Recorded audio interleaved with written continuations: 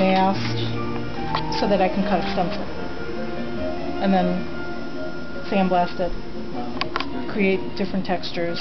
So how do you sandblast it? Do you like cover with like wax or something, or? No, I'll cover the glass with a thick rubber masking material, and then like this area here,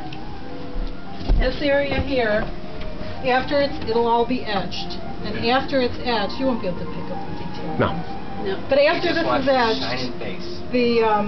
I'll paint the glue on it. And the glue dries really, really hard, and it curls up like mud on a construction site. And it physically takes the glass away. It like breaks it away in these flat oysters. So in the studio, it'll be like ping, ping, ping, and it's like glass popcorn, but you wouldn't want to eat it. And then this area, this is a liquid mask that'll be brushed on, and when I sandblast it, it'll sort of deteriorate slowly, and it'll give me this striated texture.